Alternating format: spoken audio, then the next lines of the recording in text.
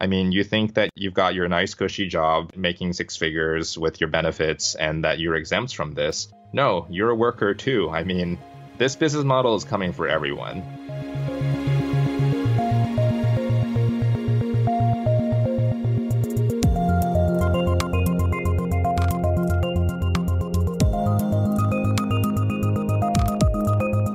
Hello and welcome to Tech Won't Save Us. I'm your host, Marx. And I don't know if you noticed, but we have a new logo this week. I hope you like it. It was designed by Kara Mills, a fellow Canadian socialist, and I think it's pretty cool. In addition to that, the website has a small update with some more information and a reading list if you're looking for something cool to read, over the holidays, or even to gift to any friends or relatives. And the Patreon also got an update. There are some new tiers. You can now be a fruit worshiper, a Caesar cut replicant, a space cultist, or even if you're a rich person and really hate yourself, you can be a venture fascist as well. And some of the key new additions there, the big one is that we now have a Discord server, so you can get to know other people who listen to the podcast and who enjoy it. And so we can talk about how shitty tech companies are on there together. And I'm also working on putting together some stickers now, and they will be shipping out in the new year if you become a supporter on Patreon. Obviously, as I talked about a few weeks ago, that's super important so that I can continue to do this work to make the podcast possible and also hopefully to expand it in the future. So if you like the show and you are able, please go to patreon.com/techwon'tsavus and become a supporter. And now on to this week's episode. My guest this week is Wilfred Chan. Wilfred is a contributing writer at The Nation, and he's also written for Dissent, The Guardian, NBC News, and a number of other publications. He wrote a great piece recently for The Nation discussing Prop 22 and its implications now that it's been passed in California, and what it might mean now that these companies are pushing to roll it out in other states and even on a national level, and whether the Biden administration can actually be relied upon to stop this from happening. I think this is a really good and interesting conversation, especially when we consider what the next step in the fight for gig workers' rights, especially in the United States, but ultimately this will reverberate to other countries as well. So, even if you are an international listener, I still think that this is a really important thing to be aware of and to be paying attention to. And finally, before we get into the episode, just a reminder that Tech Won't Save Us is part of the Harbinger Media Network, a group of left-wing podcasts that are made in Canada, and you can find more information about that in the show notes. And if you like the episode, please make sure to share it with any friends or colleagues who you think might enjoy it. And also leave us a 5-star review on Apple Podcasts, because it can help convince other people who might see the show on the app to put their time into it and to give it a shot. So again, thanks so much for listening, and please enjoy my conversation with Wilfred Chan. Wilfred, welcome to Tech Won't Save Us. Thank you. It's great to speak with you today because you've written this fantastic piece in The Nation recently talking about Prop 22 in California and the implications of that for gig workers and for labor law in the United States kind of going forward. But you obviously have experience as a food courier yourself. So I wanted to start by asking you, what your experience was like as a food courier, and how does that kind of influence the way that you approach these topics since you have that firsthand experience of what it's actually like on the ground? I started doing food delivery in New York City in 2018. At the time, I was working as a copywriter for a tech company and really didn't like it, and kind of turned to doing delivery before and after work as partly a way to get my mind off of the stress of my job, but also as a way to better understand what exactly workers were going through, right? Beneath all of this techno-utopianism that's so prevalent in the industry. And of course, also as a way to make some extra money to survive living in New York. And when I was laid off by that company in 2018, I just started doing more delivery. And nowadays, I still do it occasionally in concert with freelance writing. And I like to say that I'm kind of the mythical independent contractor that these gig companies cite to justify the myth of this being kind of a flexible business model. I do it whenever it suits me, right? I don't have to do it to get by. It helps, but I can take long breaks. I can cherry pick the best hours to hit the lunch rush, the dinner rush. And so, I'm a college educated writer. I'm not like most of the workers who are actually out there sustaining this business model. And the guys who I meet out in the street, I mean, they are predominantly immigrants. They don't have college degrees. They're low on savings. They're pretty desperate. I mean, there's no other way to really put it. These are the most marginalized, desperate workers out there right now. So doing this work gave me a pretty visceral taste of what it's like for a lot of people in the American economy. And it's not easy. I mean, I think the only reason I have been able to keep doing it is because I just have a love for biking. I mean, I've been riding bikes for most of my life, and it's a form of exercise for me, but it's pretty degrading work. You're out there, people don't treat you like a human being. You're unsafe in pretty much every single respect, whether that's traffic that you're contending with, or over policing by the NYPD, or just the algorithm really putting you in difficult situations, sending you on these long trips that make no sense from a traffic standpoint, or pushing you to go faster when it's raining or snowing. It has no regard for you and your needs as a human. It's really just trying to maximize, the profit of the gig company. It's the kind of work that I sometimes really can't stand. And right now I'm kind of taking a break, trying to assess whether this is something that I really want to be part of my life in that way. But I have been doing a lot of writing about it and trying to talk to other workers as well to figure out what we can do. Yeah, I appreciate you kind of giving that perspective and explaining your experience with it, because not to say that you need experience being a delivery worker or being a gig worker to write really well on these topics. That's certainly not the case, but I feel like your experience brings something additional to it, right, when you write about it. And so your recent piece, as I was saying, for The Nation, really gets into Proposition 22 and what has been happening with that, and kind of what is likely to happen going forward now, or what might happen. And so I was hoping that you could give us a brief idea of what Proposition 22 is. I think listeners will already know kind of a bit about what's been happening in California before that, because we have spoken with Vina Dubal and Sam Harnett in previous episodes. So if you could just kind of summarize what Proposition 22 is, what its kind of promise to gig workers was, and how the benefits, I guess, that are part of Proposition 22 differ from what they would have received under AB5 had they been reclassified as employees. Prop 22 is a big lie. That's what you need to know. It's a rebranding of exploitation. You have AB5, which is a landmark piece of legislation passed in California, which basically put an end to these gig companies misclassifying gig workers as independent contractors when they work full time. They're, out there with no protections, busting their ass, holding up this business model. And what AB5 did was say, all right, you actually do get unemployment insurance. You do get overtime and paid time off and everything, the right to unionize, these things that are guaranteed to you, that generations of activists have fought for, to make sure that work isn't just complete, unsafe misery in the United States, right? That's what AB5 said gig workers need to also have.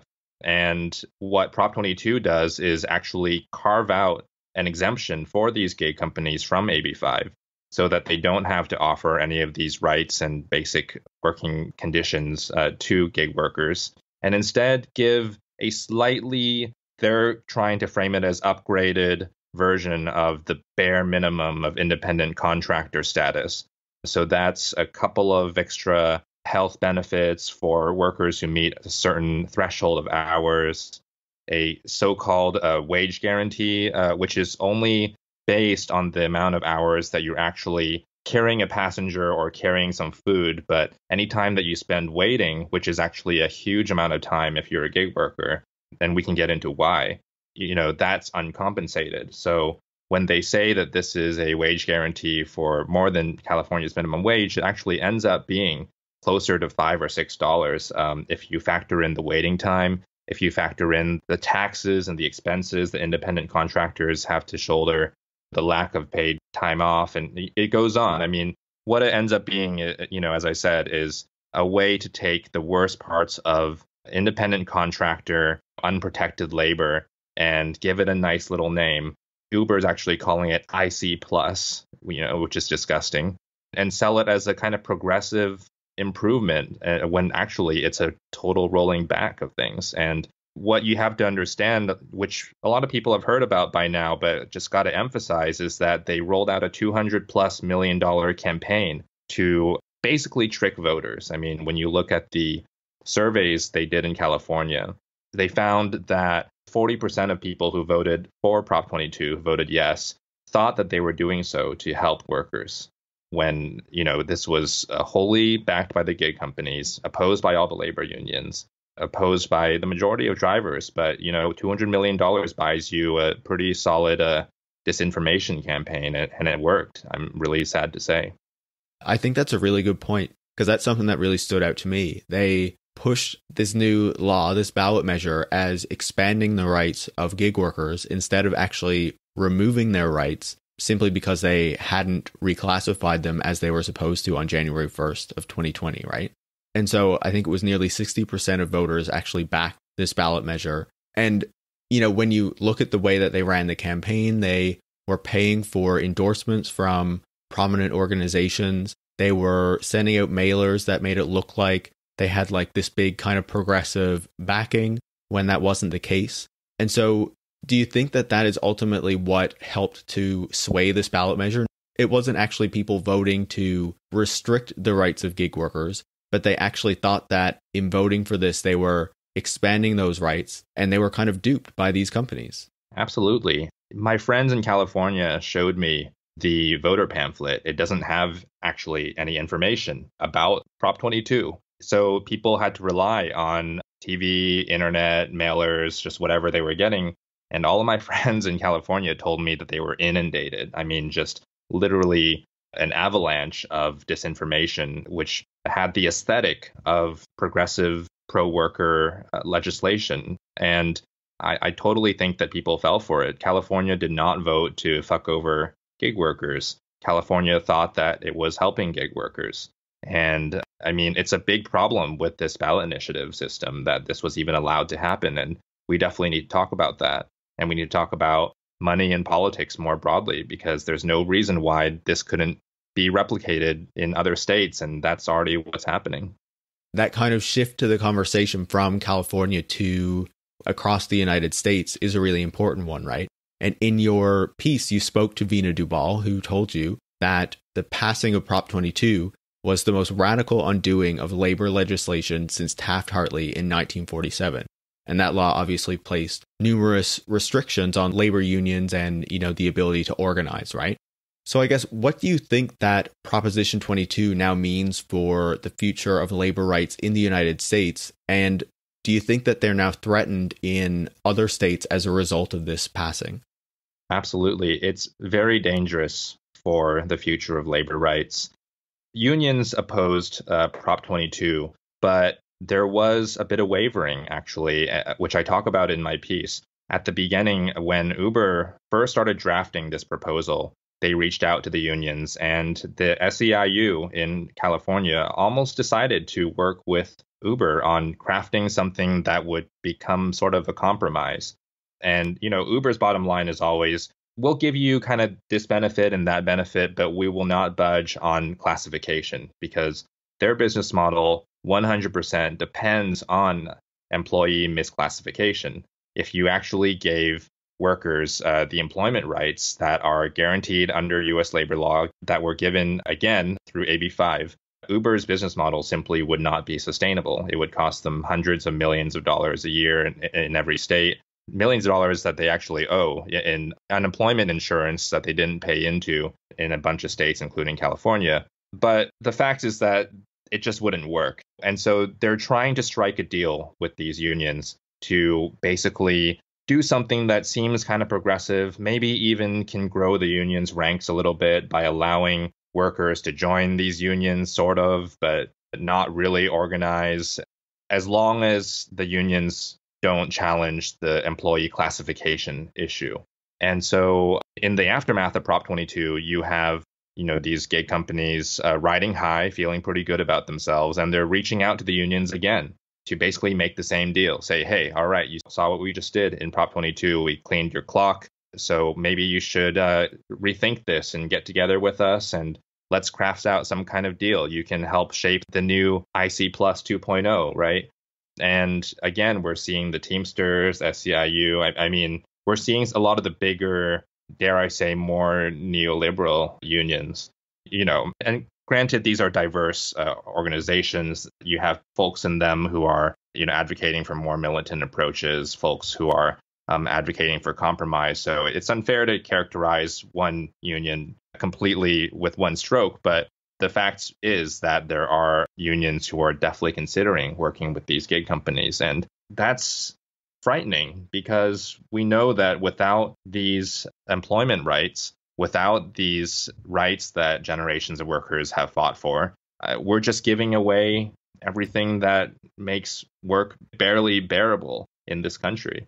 And we shouldn't have to bargain for things that we already had, right? Why would we go back 10 steps to try to bargain back 5 steps, right? Like we were already at somewhere and now we're losing ground. So we really need organized labor to be united in this. We need unions to not waver, to know that, you might think you're compromising now with the gig companies, but you're going to get steamrolled in the end. I mean, this model is only going to keep infecting different industries beyond delivery workers, beyond rideshare. It's going to come for, people are talking about Amazon workers being the next in line, UPS workers, and you can really let your mind imagine the different ways that something like this kind of computational precarity could be applied to different industries. So we got to stop this now.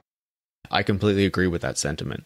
I do want to drill down a little bit more on this kind of idea of Uber kind of reaching out to the unions and them working together on a deal, right?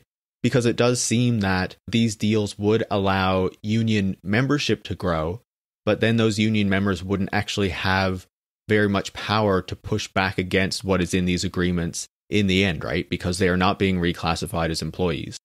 There's an argument that's been made that unions see this as a positive thing, or certain union leaders, because that would increase the membership, increase, the amount of people who are paying dues, even though those workers wouldn't really have the power to then further improve their conditions. Do you think that is potentially actually what could be happening here? And then what would that mean for workers' ability to push back in any way in the future? Because if they're in a union, but then they don't really have the power that necessarily comes with a union, that seems to put them in an even, more restricted place. I mean, that's exactly what's happening. And that shows the savviness of these gig companies, is that they are looking down the line and they're trying to anticipate what are the threats to this business model? What are all the different ways that we could be undermined? And they're trying to neutralize these things. They know that they can't simply ignore them. They know that they can't even completely win head on. So they're trying to co-opt them. They're trying to confuse people. And they're trying to buy themselves more and more time to continue to cement their business model. I mean, here's the thing. These companies are growing more powerful every single day, but they're also losing immense amounts of money. They have a ticking clock, which is the ticking clock of their investors saying, hey, when are you going to turn a profit, right? I mean, these VCs have poured in who knows how many billions of dollars at this point subsidizing this flawed business model. And they're going to want to see the gig companies make good on their promises to fully crush labor and start turning a profit at some point. And so what the gig companies are hoping is that the unions don't get organized together in time to actually stop them before they reach a critical mass, which some people might argue we're already kind of there, right? Where they're too big to fail, where they've kind of taken over public infrastructure. They've remade American cities into their own playgrounds, and then everyone depends on them, and they're a new fact of life, right? I mean, if you live in a city like New York or San Francisco or LA, that's already a fact of life. It's everywhere. It's ubiquitous. But back to the point about unions, I mean, you can look at one model of this sort of union gig company collaboration in New York City, which is in 2016, Uber struck a deal with the Machinists Union in New York, and they agreed to co-found and co-fund a group, an association called the Independent Drivers Guild, the IDG. And they have a lot of members in New York, tens, maybe hundreds of thousands in the tri-state area. And they have done protests. They, in many ways, look like and kind of have the appearance of a radical union, right? They do work stoppages. They do things that feel like strikes. They have rhetoric that pushes back against the gig companies, but they're taking money from Uber. They still take money from Uber. And during Prop 22, they stayed completely silent. They didn't say a single thing about whether gig workers should be employees. And so that, again, shows you the gig company's bottom line. They'll actually go along with forming groups that speak out against them on everything except for employee classification, because they know that that's the golden goose. As long as they can continue misclassifying their workers, then their business model is okay. And so that's why we can't compromise from the labor perspective, and we need to not fall for this. You know, going back to the point that you made earlier as well about other companies looking at what Uber is doing and wanting to follow it, right? When the gig economy was early on, there were talks about a ton of companies who were kind of the Uber for X, Uber for dog walking, Uber for, whatever else, right? And they were kind of adopting the Uber model and then rolling it out into these different industries, right? And in some of those cases, they were industries where people were already working, would have been classed as an employee, and then they were able to offer this service for a cheaper price because they were undercutting by not paying workers properly, by not following the same regulations, the same things that Uber did, with taxis and transportation, right? And so now it looks like Uber is pushing forward with this in a different way, and now kind of pushing a reduction in working rights that other companies will want to follow. So it's not just whether Uber and Lyft and DoorDash and Instacart will be successful at cementing this model for themselves, but if they are able to do it, it does seem like other companies are then going to want to try to follow and try to reclassify their workers from employees to independent contractor plus or whatever this is going to be. And that suggests that, this is not just an issue when it comes to gig workers, existing gig workers. It's a threat to a ton of workers across the United States and even beyond the United States, I would say as well, because it could mean that things are going to change really negatively for a lot more people if they are able to win this battle. Absolutely. And I'm using Uber as a metonym here for this larger capitalist movement of spreading exploitation across this country and this world. And what we have to remember is that labor has as much leverage as the most disenfranchised worker. If you have workers out there who are getting screwed over and you're not defending them, then that actually lowers the leverage of every other worker, regardless of what kind of organization you're in or, how much protections you have. If someone out there can get away with it, then more people are going to want to try to get away with it. So that's why we have to hold the line. I mean, they actually found that the only thing right now that sustains Uber workers having a minimum wage at all is the fact that Uber employees, sorry, I keep saying employees, they're not employees, is the fact that Uber workers quit. It's pure, just raw supply and demand, like capitalist misery, So if more workers left Uber, if more workers left these gig companies, then you might actually see the wages going back up. And it just kind of shows the interconnectedness of labor overall, that your leverage one place determines your leverage in other places. This is not a time to sell out gig workers because we're actually selling out ourselves. I want to shift this a little bit.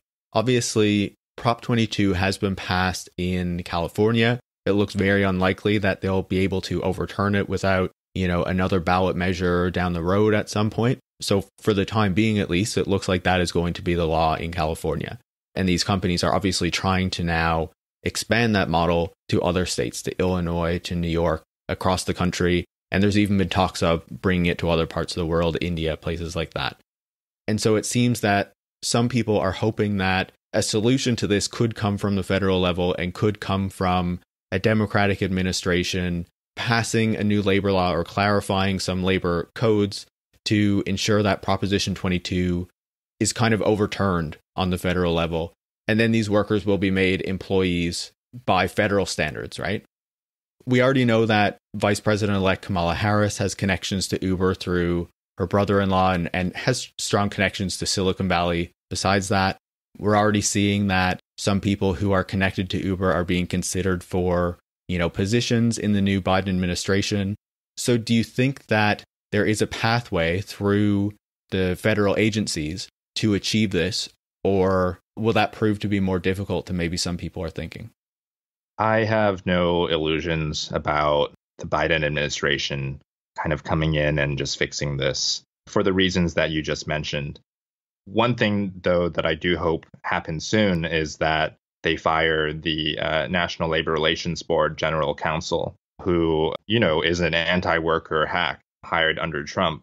And his term expires next January, 2021, right? So that one move could already open the door to at least the NLRB saying that gig workers should be considered employees or at least have the right to form unions or collectively bargain, right? That is not the case under Trump's NLRB. And that's a simple change that the Biden administration could make. But as for whether the federal government is going to fight for a nationwide AB5, which they seem to kind of hint at in their platform, which is kind of interesting, but you didn't hear much about it on the campaign trail, right? It's unclear whether some kind of staffer or intern wrote that, or Joe Biden and Kamala Harris really do believe in that, right? So I'm not going to come out and say that Biden's going to fix this. I think it's still going to require militant grassroots activism, right? It's going to require people standing up and saying that this needs to change, and folks standing up to show what the reality is like when you're misclassified and you don't have access to all of these employment rights.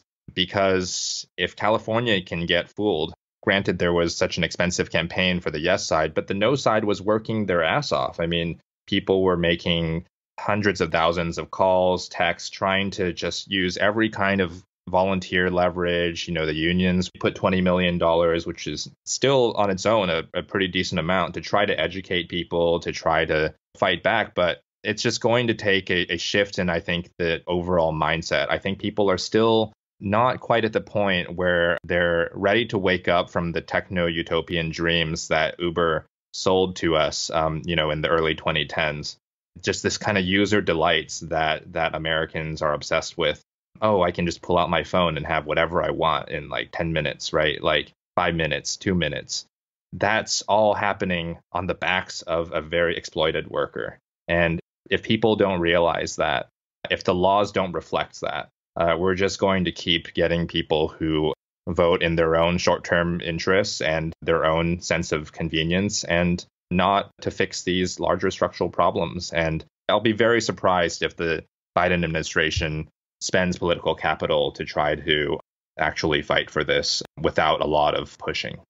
No, I completely agree. I think it was Ed Ogwezo Jr. at Motherboard who pointed out that, yes, they spent like $200 million plus on this ballot measure, but the degree to which their stock prices rose in the aftermath of like Prop 22 winning, it was massive, right? They made all their money back.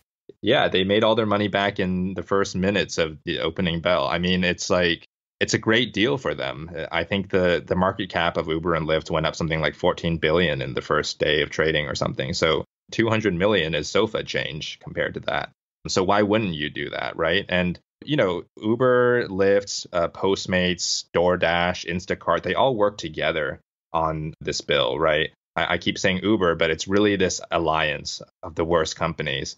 And they're competitors, they're definitely, they don't like each other, but they're very good at forming the solidarity to at least destroy these bulwarks of employment law first, so that then they can fight over who gets to be the final victor. But, where's our solidarity? They can form such a tight battlefront to do this. I mean, we got to do the same. And, that's unions, that's ordinary people, that's customers knowing what they're actually getting into when they're ordering food or ordering a car. It's just going to take a lot of work. Just briefly going back to, the point on the Biden administration, there is that thing in their platform where they do talk about, expanding the coverage of the labor law and ensuring that those things are changed. But Biden has also talked a lot about being a union president and expanding union membership. And I've seen it argued that on one hand, that could be a really positive thing, right? That could result in changes that are much needed in the United States to, labor legislation and making it easier to unionize. But on the other hand, as we already talked about, that could also mean, unions working with companies like Uber and Lyft to create these unions or to expand the membership, but in a way that doesn't give the workers very much power. So it really does seem that just based on the little that has been said so far and looking at, the relationships that are involved, that it really could go either way. Yeah, I mean, unions, for all the good that they've done, are a kind of disciplining model. You have to get your workers in line to do a certain thing. And if you're getting your workers in line to do something that's actually not quite fully in their interests, I mean, then you have a problem. And that's exactly what they're trying to do right now. In our last few minutes, I think there's been some pretty negative things in this conversation between Prop 22 ensuring that workers are classified in a way that gives them little power, little benefits, very poor pay, and few protections, and how things really seem stacked against them in very many ways, right? But you have covered these issues. You have worked as a food delivery worker yourself. So I wanted to kind of shift it and ask, what are the positive things that you're seeing in terms of workers working together, pushing back against these companies, trying to demand that their rights are observed instead of being steamrolled over by these companies? Yeah, I mean, there's a lot of really inspiring kinds of solidarity. One great model is Rideshare Drivers United in California. Look them up. I wrote about them in my latest piece, but they've got like an app that they built that allows them to recruit new members really easily. They pass flyers through windows at stoplights. I mean, they're at LAX kind of protesting. They honk their horns in front of the Uber headquarters on Market Street. It's cool. I mean, it's exactly the kind of thing that we need more of. And of course, they're not a recognized union because they're actually trying to push for real structural change.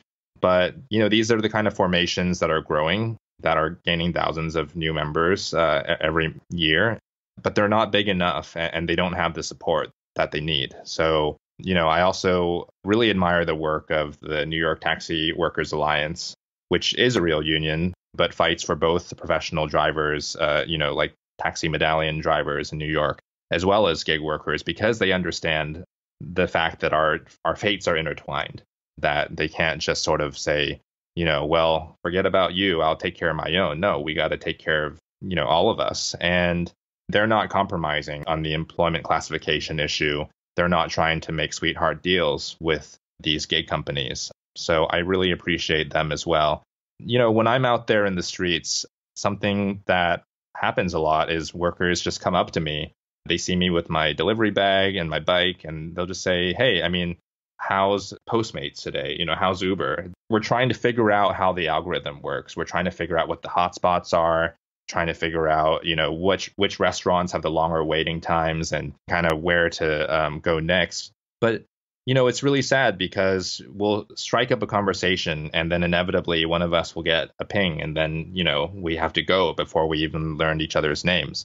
And that's the reality of this sort of gig worker life, is that we're atomized. And that's, this so-called independence, this so-called flexibility is actually used against us. It means that we can't form that collective power that we need.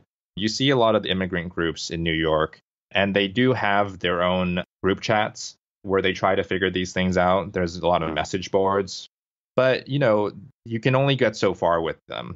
And the fact is that for every person who's on the message board trying to suss out the algorithm and trying to come up with tactics, there's 2 other workers out there who are not on these sites, who are more desperate, who probably maybe don't even speak English and are just busting their ass trying to squeeze out every, dime from this terrible job. And, for every worker who quits because they realize that the game is rigged, there will be another desperate worker who unfortunately needs to take on this work. And that's how these gig companies stay alive, right? And so I don't want to overly paint a rosy picture and say that this sort of self-organized, organic mutual aid is enough, because we definitely need the government to fix a lot of these structural problems. We definitely need the popular support. of the American people, right? to just realize how flawed of a business model this is. I wish there was more good news, but overall, it's pretty bad. Yeah, but I think those models that you described, the Rideshare Drivers United and the New York Taxi Workers Union, and the other organizations and just kind of groups that are forming in order for workers to make those connections, to work together, are going to be really essential to pushing back against these laws, against the pushes for more IC plus and more degradation in worker status. And as you say, in New York in particular, recognizing that the taxi workers and the ride-hail drivers have these things in common and shouldn't be just separated, I think is really important, right? One more point. I think we should really talk about the resistance within the tech companies themselves, right? One of the most inspiring things that I saw in the run-up to the election was actually Uber engineers and different software engineers coming out from these gig companies and saying, I can't be a part of this. I can't, in good conscience, keep doing this kind of work that I know is screwing over these vulnerable workers. Because, they're getting paid a lot to engineer these political campaigns. We're not just talking about the app anymore. We're talking about the engineers who are actually getting paid to do the push notifications that were flooding Californians' mobile phones, the little pop-up that required you to say, yes, I support Prop 22 before you even got a car. These are things that workers, that tech workers are out there making happen. And if we have more folks within the industry realizing that, hey, you think that you've got your nice cushy job, right, making six figures with your benefits and that you're exempt from this. No, you're a worker too. This business model is coming for everyone, right? Don't screw over the little guy thinking that you're going to be safe. And more workers are realizing that. And I'm hoping that we can get louder voices in Silicon Valley standing up against this as well, because that's really going to be able to undo some of this maybe at the core. Yeah, no, I completely agree with that. And I really appreciate you taking the time to talk today, Wilfred, to fill us in on what's going on here. Thanks so much. And I'll certainly continue watching your writing and seeing what you're doing. Thank you. Wilfred Chan is a contributing writer at The Nation and has also written for Dissent, The Guardian, and NBC News. You can find a link to his recent piece on Prop 22 in the show notes, along with other relevant information based on what we talked about in this week's show. You can also follow Wilfred on Twitter at Wilfred Chan. You can follow me at Paris Marx, and you can follow the show at Tech Won't Save Us. If you want to get in on the Discord server and get to know other listeners of the show, make sure to go to patreon.com/Tech Won't Save Us and become a supporter. Tech Won't Save Us is part of the Harbinger Media Network, which is a group of left-wing podcasts that are made in Canada, and you can find more information about that in the show notes. Thanks for listening.